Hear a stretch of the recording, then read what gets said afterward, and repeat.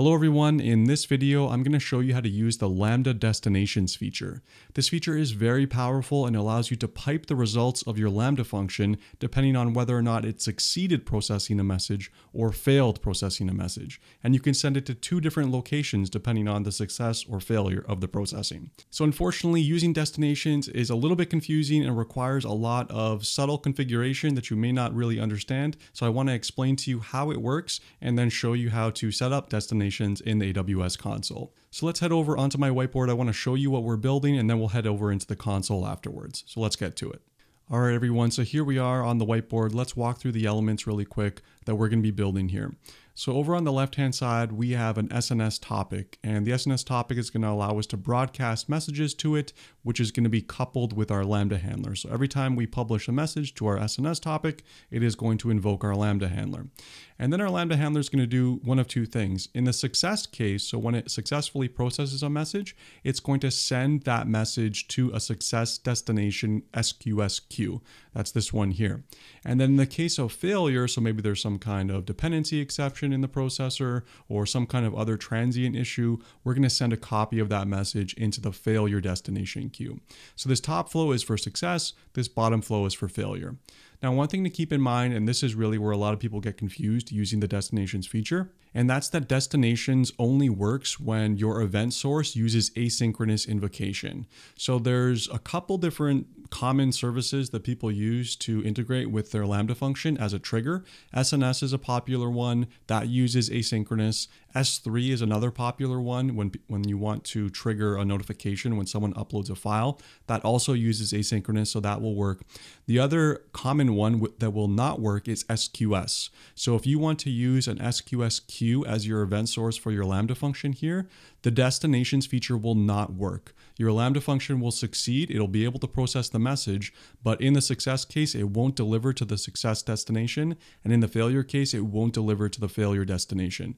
This is where people get really confused because they think they have everything set up correctly, but because the method of invocation is synchronous in the SQS case, the feature basically doesn't work and it doesn't give you a good reason as to why it's not working. So that's buried in the details of the AWS documentation, but I hope that helps some of you. So back to what we're going to be doing in this demonstration, I've already created the SNS topic for us, and I've created these two different queues for us. So we don't need to go through that. But the steps that we need to go through are, first, we're going to create our Lambda function. Second, we're going to attach our SNS trigger to our Lambda function. Third, we're going to add our destinations, so the success and failure destinations, and then we're going to test everything out. I'll show you exactly how it works, and hopefully by the end, you'll have a good understanding of how destination works in real life. So let's head over into the console now and get started. All right, everyone, so here we are in the AWS console. I just wanted to show you the resources that I've already created so that you can understand before we hop into creating that Lambda function.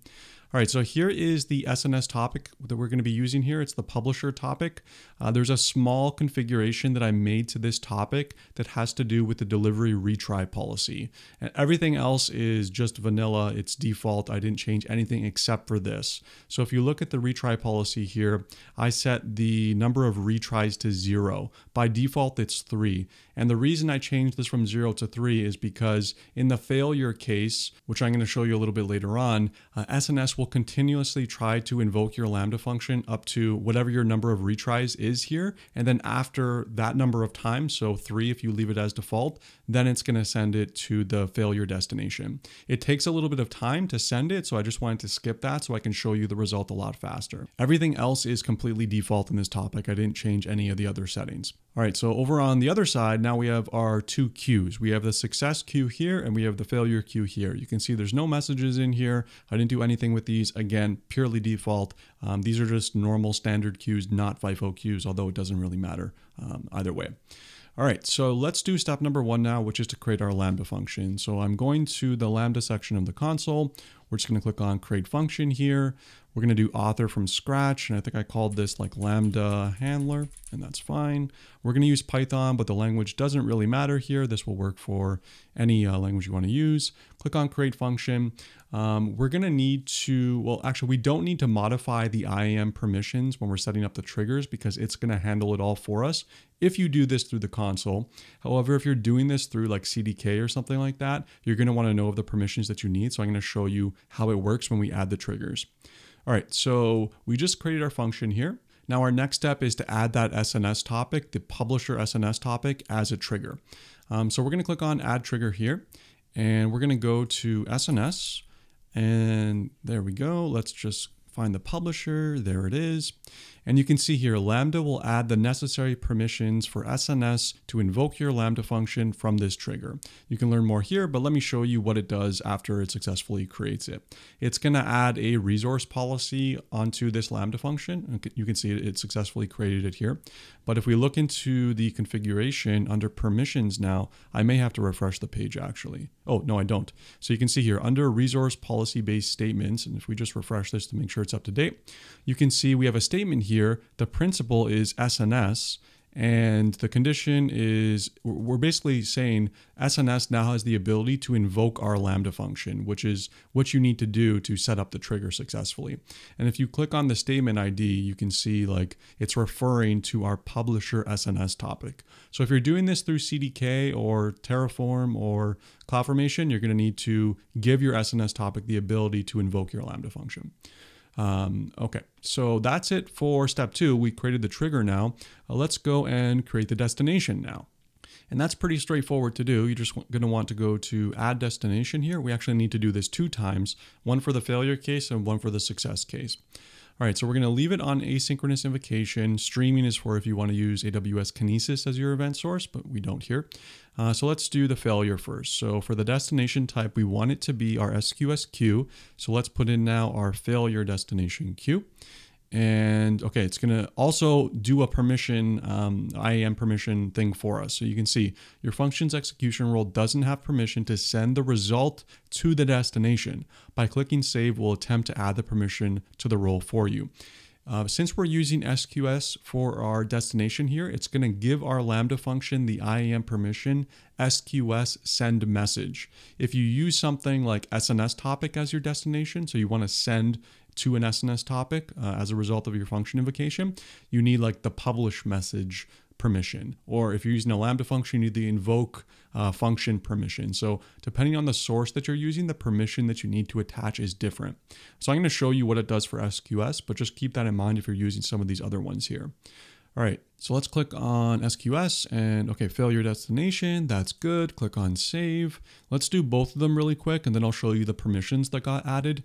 And you can see it takes a little bit extra because it needs to add that permission to talk to the IAM service, configure your role and the new policy and everything. So I don't think this will take too long, but this is seeming bizarre. Okay, there we go.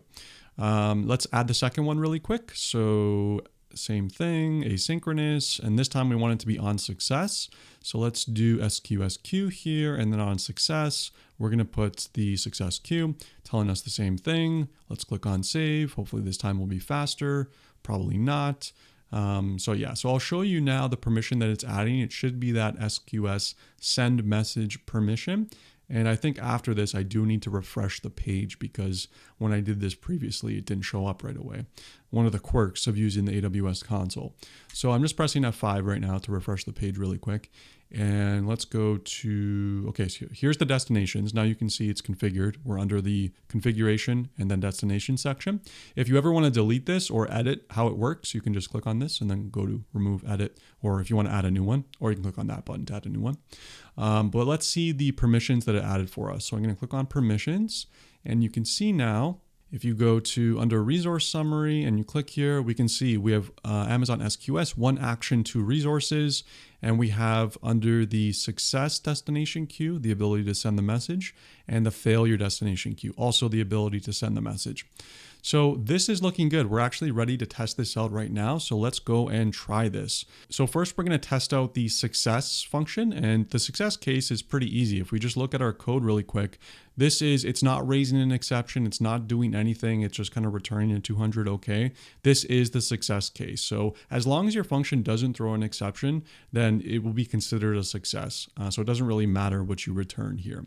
So this by default, if we take it as is, it will result in a success. So one small thing that I wanted to point out before we test this out using the success flow is a lot of people like to test out their function directly here in the console, the Lambda section of the console. They just create a test event like here, do something here, and then, go to save, and then they click on test a couple times. Okay, this succeeded. Awesome, right? In our case, you would think that this is going to send the message to our SQS queue because this was a success case. That is not the case. When you use the test feature, it's invoking your function synchronously. Remember what we said in the beginning.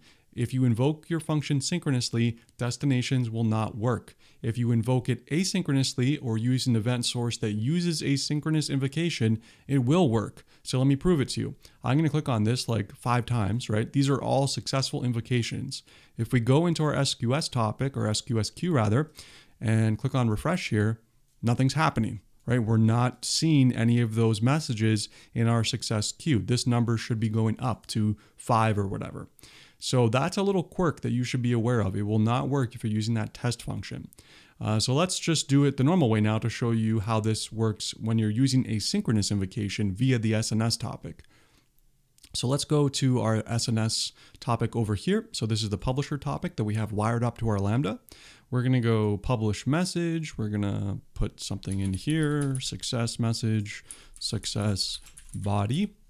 And then scroll down, publish message. That should have hit our Lambda function now. Let's go into our queue and see if it successfully piped this to the success destination queue. So when I refresh, we should see this as 1. All right, and there we go. This is eventually consistent, so that's why it didn't show up right away.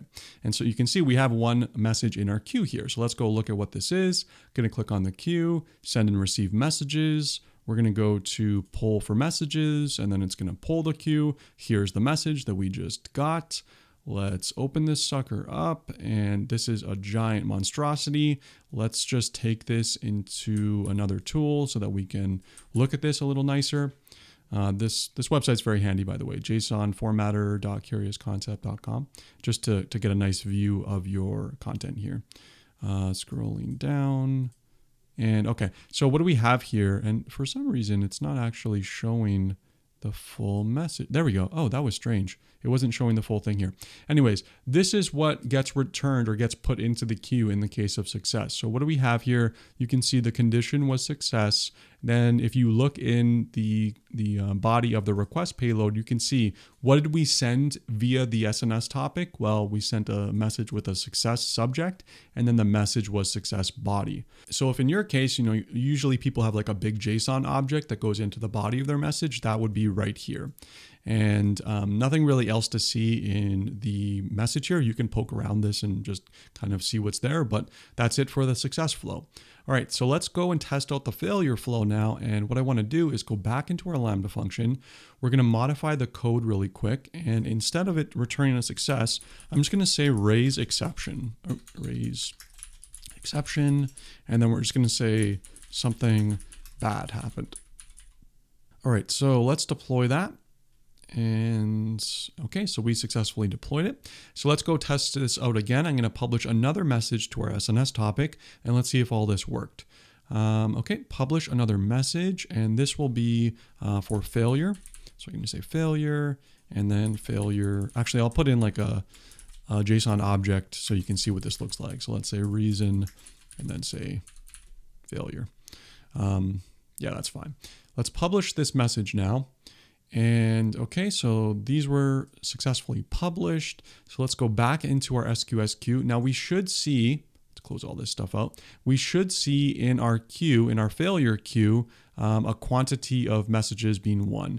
And sometimes this does take a little while. So if you leave it as default with 3 retry attempts for your SNS topic, this can take like several minutes for the message to show up. Since I changed it to 0, it should be pretty quick, if not instant. So let's refresh.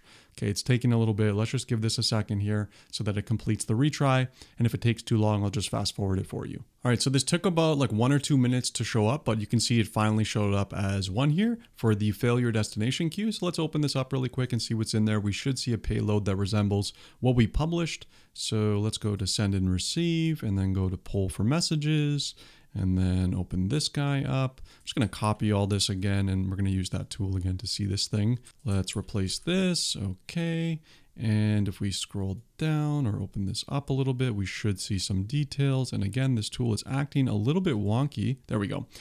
So you can see here well, first of all, you can see our subject was failure. And then here's what it looks like when you have the JSON body in there. So it gives you that message. And then at the bottom, you can see response context. We have the status code. We can see that the function error was unhandled. And you can actually see the stack trace in here as well if you need that. And also the error message from the exception. So hopefully that shows you how to use Lambda Destinations and clears up some of the confusion for how it works. Hope you found this video useful. If you enjoy Lambda, you want to learn more, check out my course, AWS Lambda Practical Guide. I'll put that down in the description section below as well. And thanks so much for watching. I'll see you next time.